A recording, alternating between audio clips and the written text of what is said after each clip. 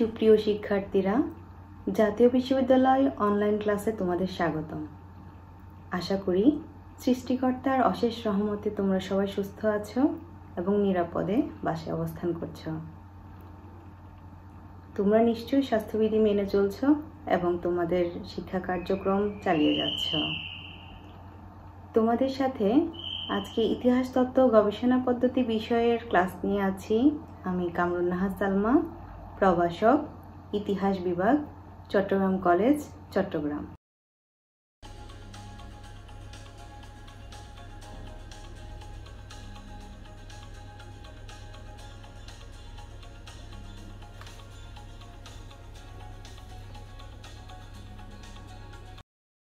সুপ্রিয় শিক্ষার্থীরা, আজকে আমরা শেষ পর্বের ইতিহাস তত্ত্ব ও গবেষণা পদ্ধতি বিষয়ের চতুর্থ অধ্যায় নিয়ে আলোচনা করব। চতুর্থ অধ্যায়ের শিরোনাম হচ্ছে গ্রিক ও রোমান ইতিহাস তত্ত্ব। আমরা গ্রিক ইতিহাস তত্ত্ব নিয়ে পূর্বের ক্লাসগুলোতে আলোচনা করেছি। আজকে আলোচনা করব রোমান ইতিহাস তত্ত্ব নিয়ে।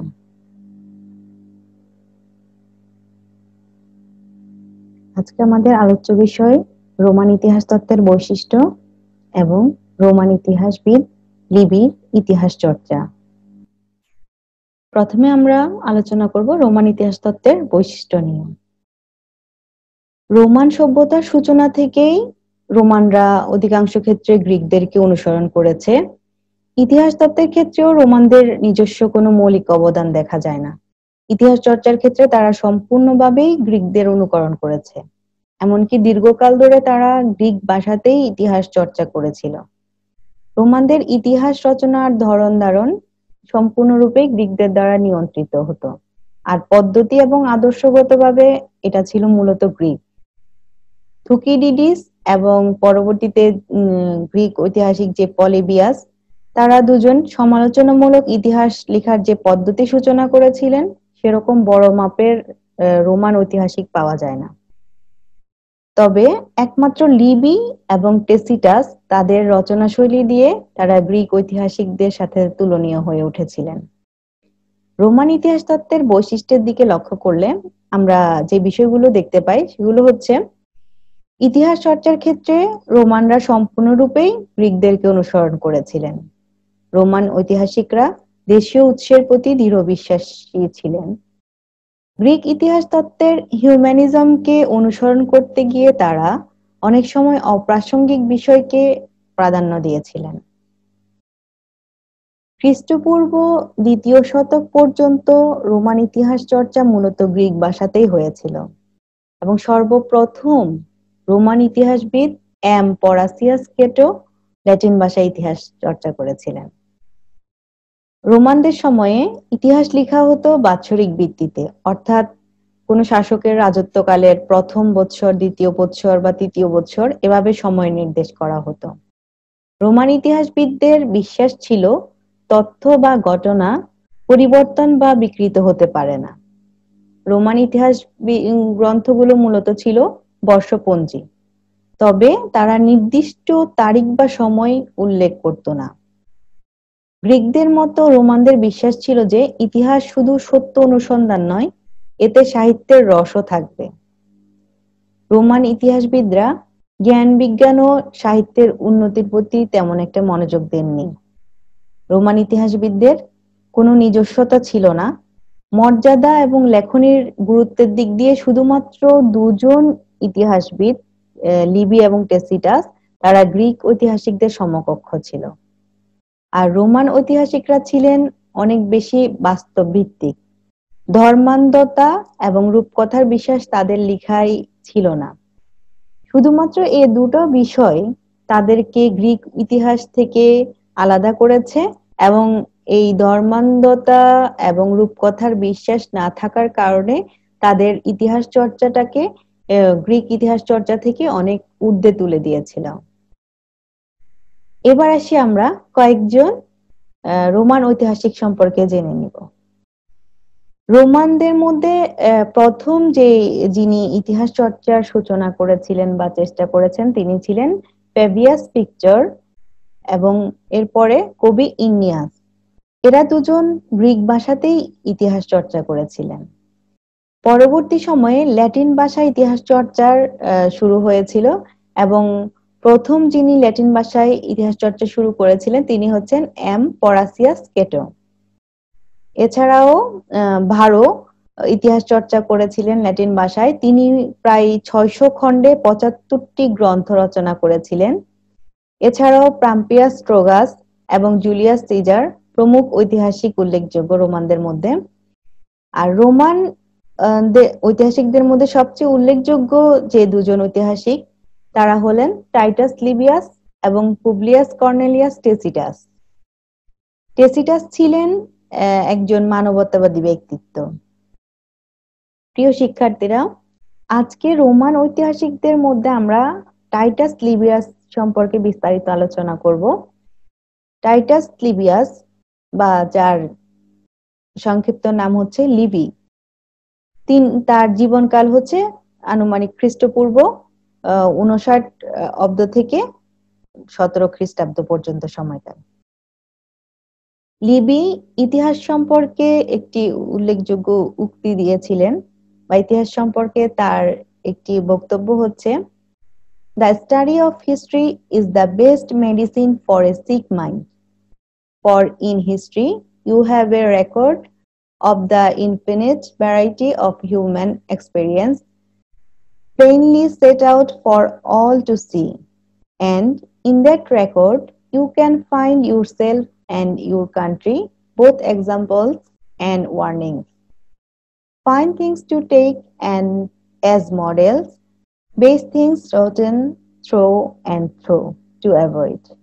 অর্থাৎ লিবি বোঝাতে চেয়েছিলেন যে ইতিহাস হচ্ছে একটি অসুস্থ মনের জন্য ওষুধের মতো, এবং ইতিহাস থেকে আমরা আমাদের নিজেদের জন্য বা আমাদের দেশের জন্য অনেক উদাহরণ পেতে পারি, এবং সেখান থেকে ভালো বিষয়গুলো অ্যাকসেপ্ট করা উচিত এবং খারাপ বিষয়গুলোকে আমাদেরকে অ্যাভয়েড করা উচিত।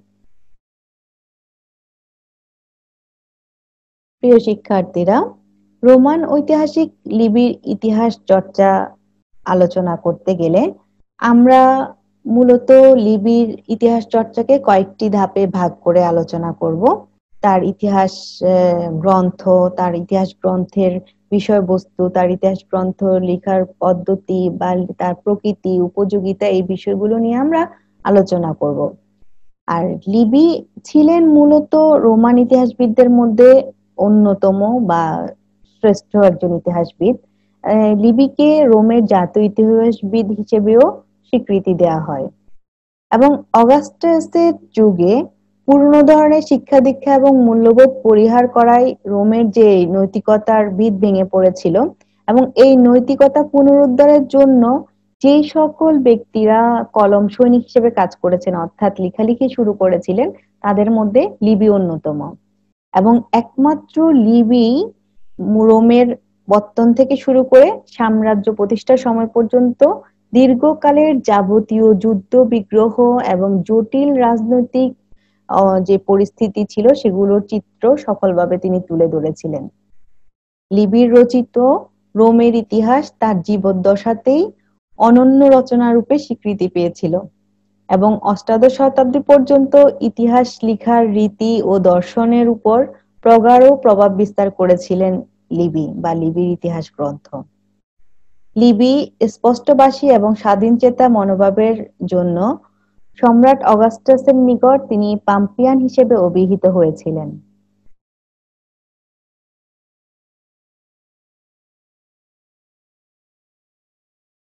এবার আমরা জেনে নিব টাইটাস লিবিয়াসের জন্ম পরিচয় সম্পর্কে। লিবি খ্রিস্টপূর্ব 59 মতান্তরে 64 অব্দে উত্তর ইতালির পাদুয়া বা বর্তমান পাটাবিয়ামে জন্মগ্রহণ করেন।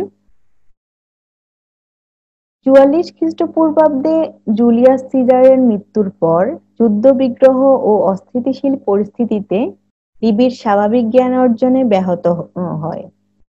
তিনি গ্রিসে যে গ্রিক ভাষার শিক্ষা থেকে বঞ্চিত হন। ইতিহাস রচনার খাতিরে 31 খ্রিস্টপূর্বাব্দের পর তিনি রোমে চলে আসেন এবং জীবনের অধিকাংশ সময় তিনি রোমেই কাটান। 31 খ্রিস্টপূর্বাব্দে একটিয়ামের যুদ্ধে অগাস্টাসের বিজয়ের মাধ্যমে রোমে রাজনৈতিক স্থিতিশীলতা ফিরে আসে, কিন্তু নৈতিকতার অবক্ষয় হয়েছিল। এই সময় রোমের নৈতিকতা পুনরুদ্ধারের জন্য তিনি লেখনী শুরু করেছিলেন। 29 খ্রিস্টপূর্বাব্দে কিছু আগে তিনি ইতিহাস রচনার পরিকল্পনা শুরু করেছিলেন। আনুমানিক 8 খ্রিস্টাব্দে সম্রাট অগাস্টাস তার পুত্র যুবক ক্লডিয়াসের লেখাপড়ার তত্ত্বাবধায়ক হিসেবে লিবিকে নিযুক্ত করেছিলেন। 17 খ্রিস্টাব্দে লিবি মৃত্যুবরণ করেছেন। মৃত্যুর আগ পর্যন্ত লিবি ইতিহাস চর্চায় গুরুত্বপূর্ণ ভূমিকা রেখেছিলেন। লিবি সমগ্র জীবনে তার যে শ্রেষ্ঠ কীর্তি বা তার একমাত্র সাহিত্য কর্ম, সেটা হচ্ছে the history of Rome from the foundation of the city.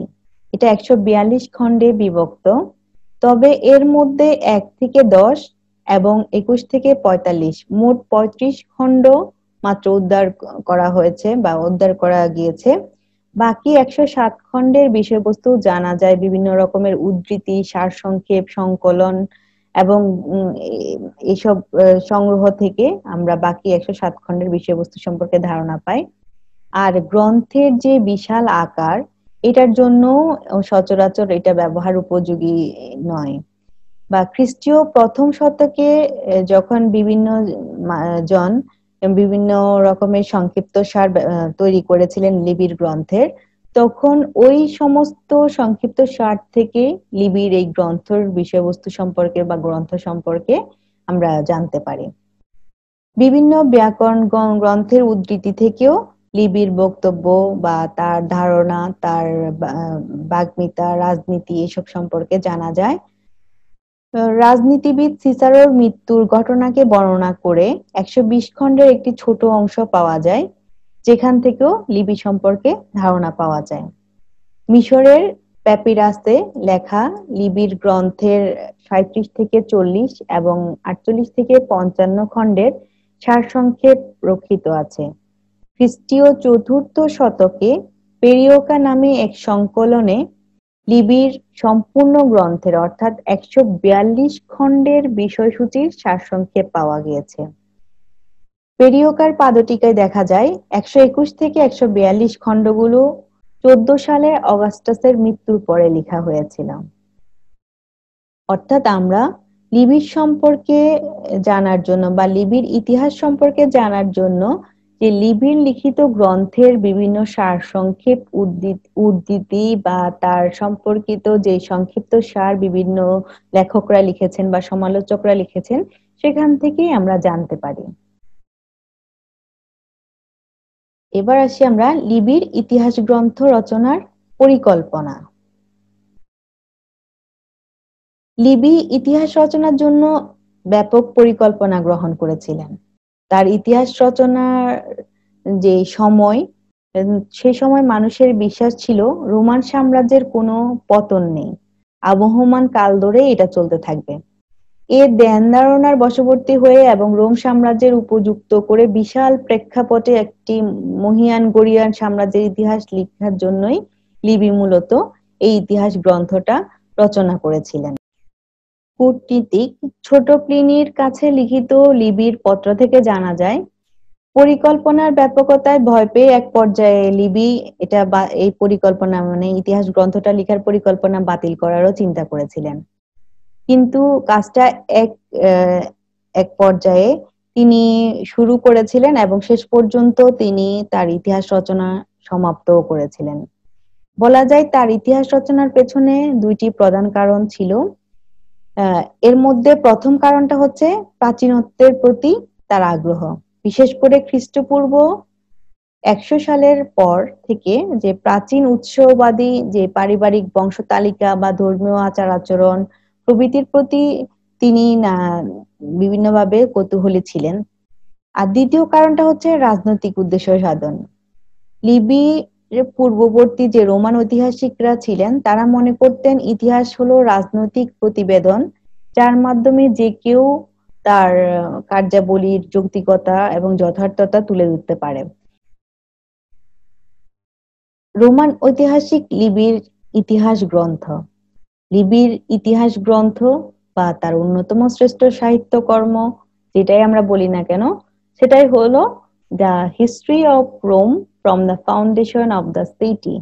এই গ্রন্থটা হচ্ছে লিবির ঐতিহাসিক গ্রন্থ বা তার ইতিহাস সংক্রান্ত, রোমের উত্থান এবং পতনের ইতিহাস সংক্রান্ত অন্যতম গ্রন্থ।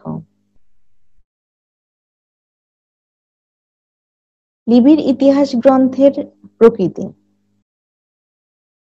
একমাত্র লিবি রোমের পতন থেকে শুরু করে সাম্রাজ্য প্রতিষ্ঠার সময় পর্যন্ত দীর্ঘকালের যাবতীয় যুদ্ধ বিগ্রহ এবং জটিল রাজনৈতিক পরিস্থিতির চিত্র তিনি সফলভাবে তুলে ধরেছেন।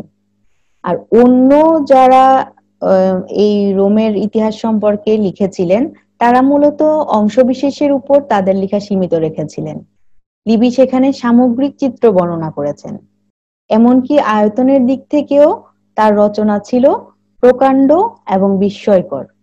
তার ইতিহাসের 142 খণ্ড ছিল এবং এগুলোর এক একটা ছিল অনেকটা, প্রত্যেকটা খণ্ড ছিল এক একটা গ্রন্থের সমতুল্য। এই বিশাল আকার এবং তার গ্রন্থের যে অন্তর্নিহিত ধারণা এবং তার লিখন পদ্ধতি, তার সঙ্গতিপূর্ণ স্বচ্ছ যে লিখার স্টাইল ছিল, এবং এই প্রত্যেকটা বিষয়ের কারণে তার ইতিহাস গ্রন্থটা একটা ইতিহাস লিখনের ক্ষেত্রে একটি দিক নির্দেশক হিসেবে আখ্যায়িত করা হয়। বলা হয়ে থাকে যে তার গ্রন্থটা নাইবুর এবং পরবর্তী সময়ে যে ঊনবিংশ শতকের সমালোচকদের সময়কাল পর্যন্ত তার এই গ্রন্থটা একটি দিক নির্দেশনা হিসেবে এখনো পর্যন্ত চলে আসছে। সুদূর অতীত থেকে রোমের উপর সভ্য জগৎকে যে সংঘবদ্ধ করার যে মহান দায়িত্ব তিনি নিয়তি দ্বারা পেয়েছেন বা নিয়তি দ্বারা তার উপর অর্পিত হয়েছে বলে তিনি মনে করেন, সেটার জন্যই তিনি সার্থক এবং সফলভাবে সেটার প্রতিফলন করার চেষ্টা করেছিলেন তার ইতিহাস গ্রন্থে। তার বর্ণনার মাধ্যমে তিনি রোমের অতীত, বর্তমান ও ভবিষ্যৎকে একই পরিপ্রেক্ষিতে আনার চেষ্টা করেছিলেন। লিবির ইতিহাস গ্রন্থের বিষয়বস্তু। লিবির ইতিহাস গ্রন্থ 142 খণ্ডে লিখিত হয়েছিল এবং এটার খুব অল্প সংখ্যক খণ্ডই পরবর্তীতে হাতে এসেছে। 11 থেকে 20 এবং 46 থেকে 142 খণ্ডের কোনো খোঁজ পাওয়া যায়নি। অর্থাৎ শুধুমাত্র পাওয়া গিয়েছে 1 থেকে 10 এবং 21 থেকে 45, এই মোট 35টা খণ্ড উদ্ধার করা সম্ভব হয়েছে। বাকি 107 খণ্ডের বিষয়বস্তু শুধুমাত্র জানা গিয়েছে বিভিন্ন রকমের উদ্ধৃতি বা সারসংক্ষেপ বা সংকলন থেকে। এছাড়া এই গ্রন্থের যে বিশাল আকার, এই বিশাল আকারের জন্য সচরাচর এটা ব্যবহার উপযোগী ছিল না। তাই প্রয়োজনের তাগিদে খ্রিস্টীয় প্রথম শতাব্দী থেকে বিভিন্ন সময়ে বিভিন্ন ব্যাখ্যাকাররা তাদের এই গ্রন্থের বিভিন্ন সংক্ষিপ্ত সার বের করেছিল এবং চতুর্থ শতাব্দীতে পেরিওকা নামে একটি সংকলনে লিবির সম্পূর্ণ ইতিহাসের যে বিষয়বস্তু সেটা সারসংক্ষেপ পাওয়া যায় এবং জানা যায় যে লিবির গ্রন্থের 1 থেকে 5 খণ্ডে রোম নগরীর প্রতিষ্ঠিত হওয়ার সময়কাল থেকে গলদের দ্বারা রোমানদের যে পরাজয়ের কাহিনী সেটা বর্ণনা রয়েছে। অর্থাৎ খ্রিস্টপূর্ব 91 সাল পর্যন্ত সময়কালের কাহিনী সেখানে বর্ণিত হয়েছে এবং 134 থেকে 142 নাম্বার খণ্ডে খ্রিস্টপূর্ব 29 থেকে 9 সাল পর্যন্ত ঘটনা বর্ণনা আছে। অর্থাৎ তিনি রোমের পত্তন থেকে শুরু করে সাম্রাজ্য প্রতিষ্ঠার সময় পর্যন্ত ঘটনাগুলো এই গ্রন্থে সফলভাবে তুলে ধরেছেন। আমরা যদি এক নজরে লিবির ইতিহাস গ্রন্থের বিষয়বস্তুগুলোর দিকে লক্ষ্য করি তাহলে আমরা দেখতে পাই যে 1 থেকে 5 নাম্বার খণ্ডে খ্রিস্টপূর্ব 8ম শতকে রোম নগরীর প্রতিষ্ঠা থেকে শুরু করে গলদের দ্বারা রোমানদের যে পরাজয়ের কাহিনী সেগুলো লিপিবদ্ধ হয়েছে। 6 থেকে 10 নাম্বার খণ্ডে সেমমাইট যুদ্ধ সমূহ নিয়ে আলোচনা হয়েছে। 11 থেকে 15 নাম্বার খণ্ডে রোমান প্রজাতন্ত্র কর্তৃক সমগ্র ইতালি বিজয়ের কাহিনী লিপিবদ্ধ হয়েছে। 16 থেকে 20 নম্বর খণ্ডে খ্রিস্টপূর্ব 264 হতে খ্রিস্টপূর্ব 241 অব্দ পর্যন্ত সংঘটিত 23 বছর স্থায়ী প্রথম পিউনিক যুদ্ধের ঘটনা উল্লেখ আছে এবং কার্থেজিয়ানদের বিরুদ্ধে এই যুদ্ধে বিজয়ী হয়ে রোমানগণ সিসিলি দখল করেছিল সে ঘটনা এখানে উল্লেখ করা হয়েছে। 21 থেকে 30 নম্বর খণ্ডে খ্রিস্টপূর্ব 214 থেকে খ্রিস্টপূর্ব 202 অব্দ পর্যন্ত সংঘটিত 16 বছর স্থায়ী দ্বিতীয় পিউনিক যুদ্ধের ঘটনাবলী উল্লেখ করা হয়েছে। স্পেনের উপর আধিপত্য প্রতিষ্ঠাকে কেন্দ্র করে কার্থেজিয়ানদের বিরুদ্ধে এই যুদ্ধ করেছিল রোমানরা।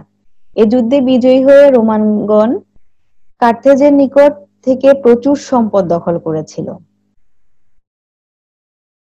এবং 31 থেকে 45 নম্বর খণ্ডে পার্সিয়ানদের সাথে যুদ্ধের ঘটনা বর্ণিত হয়েছে, অর্থাৎ খ্রিস্টপূর্ব 167 অব্দের কাহিনী বর্ণিত হয়েছে এখানে।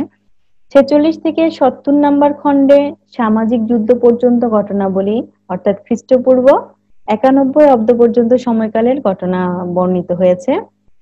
71 থেকে 80 নম্বর খণ্ডে রোমের কনসাল ও সামরিক অধিনায়ক মারিয়াসের মৃত্যু পর্যন্ত রোমের গৃহযুদ্ধের সময়কাল পর্যন্ত কাহিনী বর্ণিত হয়েছে। 81 থেকে 90 তম খণ্ডে রোমের কনসাল ও সামরিক অধিনায়ক সুল্লার মৃত্যু পর্যন্ত রোমের গৃহযুদ্ধের ঘটনা বর্ণিত হয়েছে। 91 থেকে 103 নং খণ্ডে খ্রিস্টপূর্ব 62 সালে পাম্পির বিজয় পর্যন্ত ঘটনা বর্ণিত হয়েছে। 104 থেকে 108 নম্বর খণ্ডে প্রজাতন্ত্রের শেষ বছরগুলোর যে ঘটনাগুলো আছে সেগুলো বর্ণিত হয়েছে। 109 থেকে 116 তম খণ্ডে জুলিয়াস সিজারের হত্যা পর্যন্ত গৃহযুদ্ধের ঘটনা, অর্থাৎ খ্রিস্টপূর্ব 44 পর্যন্ত সময়কালের ঘটনা বর্ণিত হয়েছে। 117 থেকে 133 তম খণ্ডে 44 খ্রিস্টপূর্বাব্দের জুলিয়াস সিজারের মৃত্যু থেকে 31 খ্রিস্টপূর্বাব্দে একটিয়ামের যুদ্ধ পর্যন্ত বিভিন্ন ঘটনা বর্ণিত হয়েছে। আর সর্বশেষে 134 থেকে 142 তম খণ্ডে খ্রিস্টপূর্ব 29 থেকে 9 খ্রিস্টাব্দ পর্যন্ত সময়ের বিভিন্ন ঘটনা বর্ণিত হয়েছে। লিবির ইতিহাস লিখন পদ্ধতি। লিবির সময়ে রোম ইতিহাস লেখার উৎসের জন্য খুবই গুরুত্বপূর্ণ ছিল। লিবির সময়ে অবশ্য গাল গল্প থেকে ইতিহাস চর্চা করা হতো।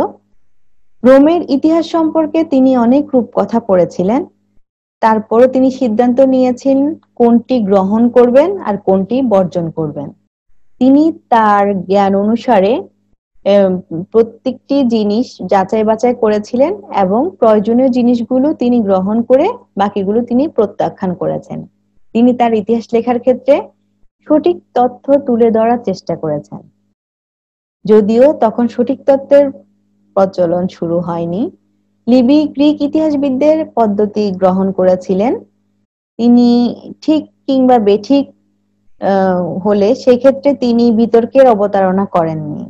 তিনি তার রচনা শৈলী বজায় রাখতে গিয়ে অনেক ক্ষেত্রে গল্পের অবতারণা করেছেন, তবে তিনি অনেক সময় তার যে স্টাইল সেটা ঠিক রাখতে গেলে, অর্থাৎ তার লিখনের স্টাইলটা ঠিক রাখতে গিয়ে তিনি ইতিহাস লেখাকে অনেক ক্ষেত্রে অতিরঞ্জিত করে ফেলেছেন এবং তার বক্তব্যকে প্রতিষ্ঠিত করতে চাইতেন সবসময় তিনি, তবে প্রতিষ্ঠিত করার ক্ষেত্রে তিনি অনেক ক্ষেত্রে সীমানা অতিক্রম করতেন, অর্থাৎ যেটা ইতিহাসের অন্তর্ভুক্ত না এমন অনেক বিষয় তিনি এখানে অন্তর্ভুক্ত করে ফেলতেন।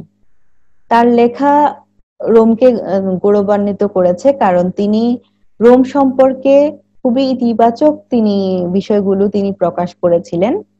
আর রোম সম্পর্কে তিনি অনেক ক্ষেত্রে অতিরঞ্জিত ব্যাখ্যাও তিনি প্রদান করেছেন, অর্থাৎ রোম যতটুকু সমৃদ্ধশালী নয় তার চেয়ে বেশি বর্ণনা তিনি দিয়েছিলেন। মূলত তার দেশপ্রেম বা তার চাটুকারিতাময় দেশপ্রেম জড়িত ছিল তার লেখার মধ্যে। লিবি তার ইতিহাস লিখনের ক্ষেত্রে কারণ বিশ্লেষণ করেছেন এবং তিনি ঐশ্বরিকভাবে, অর্থাৎ কিছুটা মধ্যযুগীয় পন্থায়ও অনেক ক্ষেত্রে কারণ বর্ণনা করেছিলেন। তার রোমের ইতিহাস অনেক সময় নির্ভরযোগ্য ছিল না, কারণ সেখানে অনেক ক্ষেত্রেই রূপকথা, অবিশ্বাস্য কথা বা ঐশ্বরিক হস্তক্ষেপের উল্লেখ করা হয়েছিল, যা তার বর্ণনাকে অনেকটাই অবিশ্বাস্য করে তুলেছিল। রোমের ইতিহাস সম্পর্কে তিনি যেহেতু অনেক রূপকথা পড়েছিলেন, তাছাড়া ইতিহাসের যে প্রয়োজনীয় দলিল দস্তাবেজ এবং খবরাদি, এই এই সব কিছু তিনি রোমে এসে বসবাস শুরু করার পর থেকে তিনি এগুলো সংগ্রহ করেছিলেন। এবং রূপকথা পড়ে যেহেতু তিনি অনেক তথ্য জেনেছেন, সেজন্য তার লিখনের মধ্যে অনেক সময় ঐশ্বরিক বিষয়গুলো বা অবিশ্বাস্য কিছু বিষয় আহ অন্তর্ভুক্ত হয়ে পড়েছিল। গ্রিক ইতিহাসবিদদের অনুকরণে তিনি ইতিহাস চর্চা করেছিলেন। বিশেষ করে তিনি গ্রিক ইতিহাসবিদদের মধ্যে থুসিডিডিসকে অনুকরণে বেশি চেষ্টা করেছেন। তবে লিবি তার ইতিহাস চর্চার ক্ষেত্রে, তার বেশিরভাগ ক্ষেত্রে দেখা গিয়েছে যে তার রচনা শৈলী বজায় রাখতে গিয়ে তিনি অনেক সময় বিভিন্ন রকমের গল্পের অবতারণা করেছেন, আর অনেক সময় তিনি স্টাইল ঠিক রাখতে গিয়ে অতিরঞ্জিত ব্যাখ্যা প্রদান করেছেন।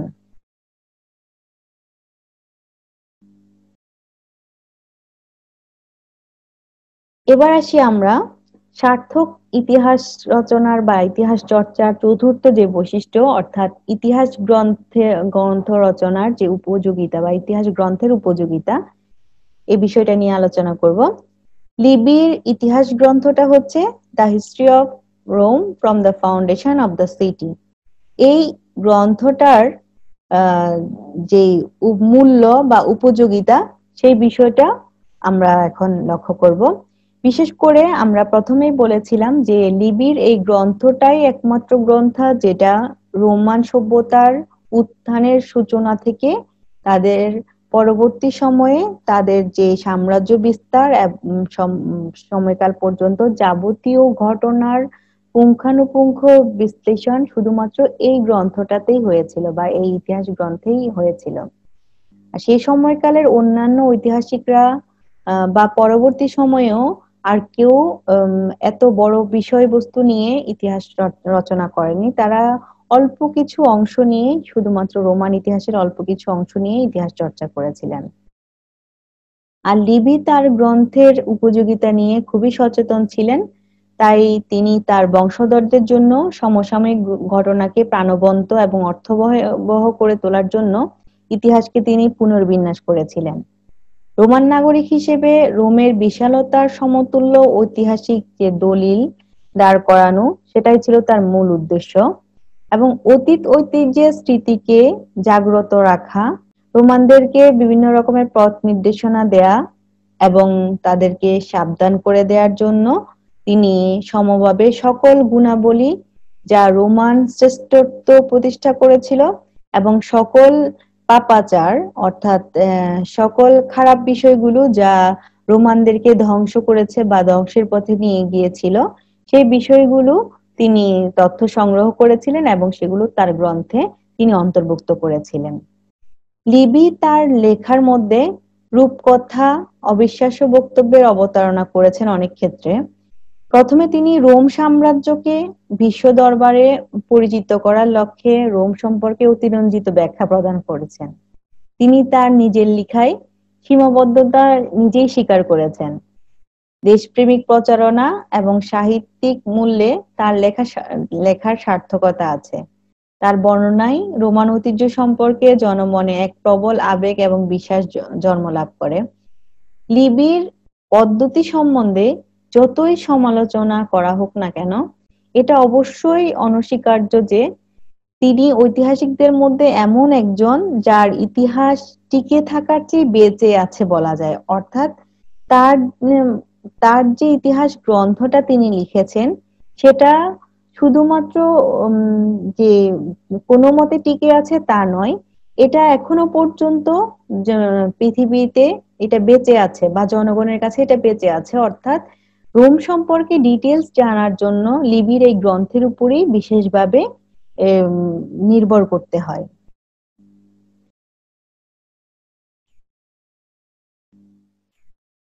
প্রিয় শিক্ষার্থীরা, এবার আসি আমরা লিবির মূল্যায়ন।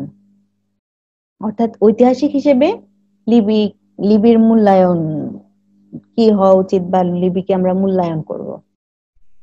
লিবি ছিলেন একজন ব্যতিক্রমধর্মী রোমান ঐতিহাসিক, কারণ রাজনীতির সাথে তিনি জড়িত না থাকায় তার ইতিহাস গ্রন্থের রাজনৈতিক ইতিহাসের কোনো প্রভাব প্রতিফলিত হয়নি। অর্থাৎ তিনি রাজনীতির সাথে কোনোভাবে জড়িত ছিলেন না বলে তার যে ইতিহাস লেখনী ছিল বা ইতিহাস গ্রন্থটা ছিল সেখানে রাজনৈতিক প্রভাব ছিল না। তবে এই কারণে এটা তার গ্রন্থ রচনার একটা পজিটিভ দিকও বলা যায়।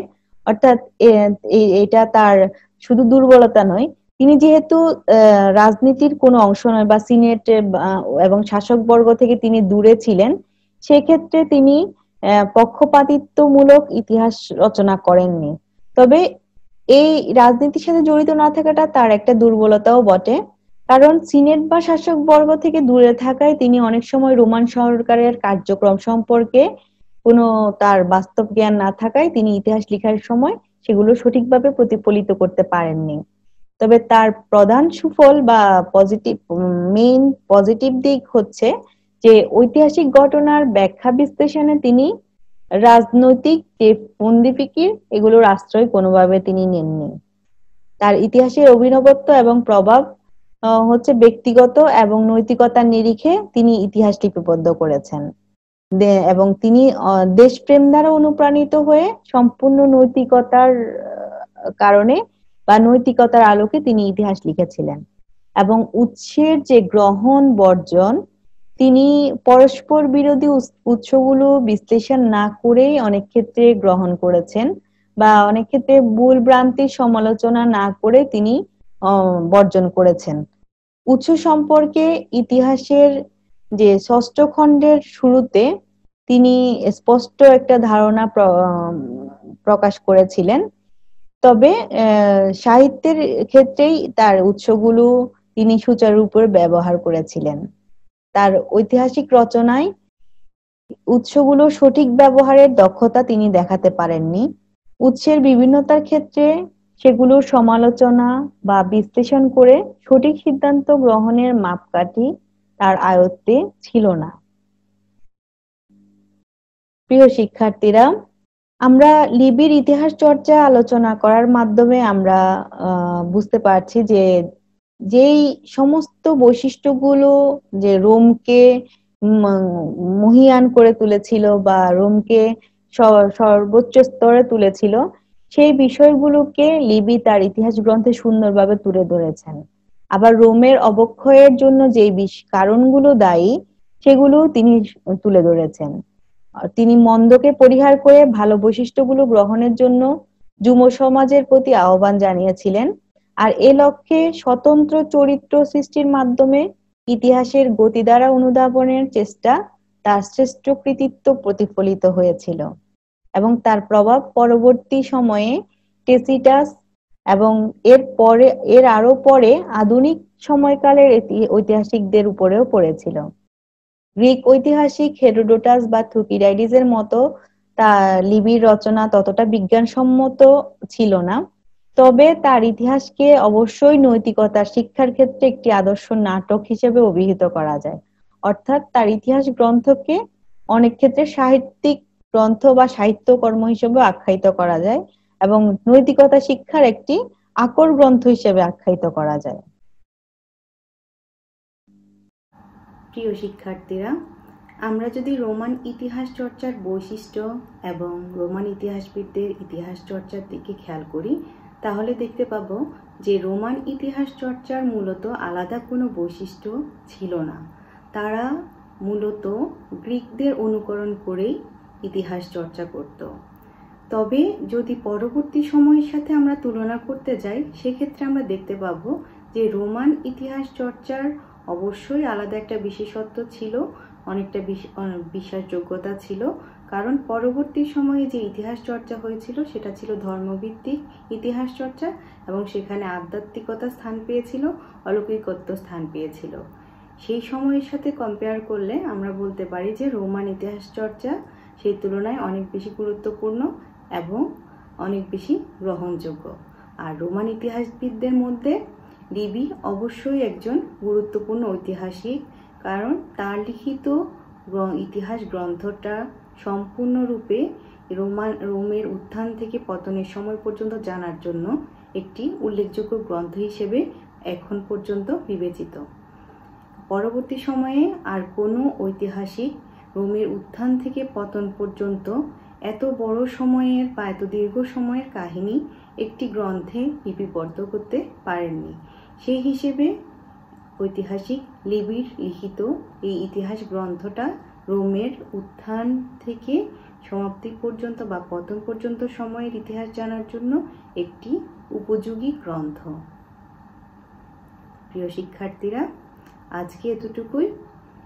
ধন্যবাদ সবাইকে। আগামী ক্লাসে দেখা হবে। তোমরা সবাই স্বাস্থ্যবিধি মেনে চলবে এবং তোমাদের পড়াশোনা ঠিকমতো চালিয়ে যাবে।